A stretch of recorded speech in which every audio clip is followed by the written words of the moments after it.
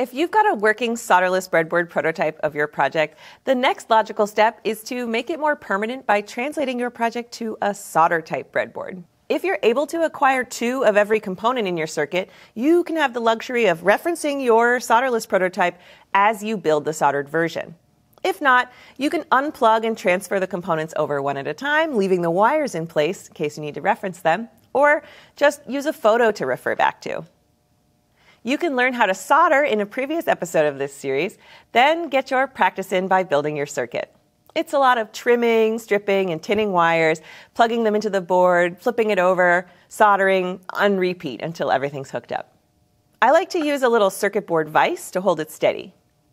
Check out the playlist with the rest of this series and subscribe to be sure you don't miss the next one.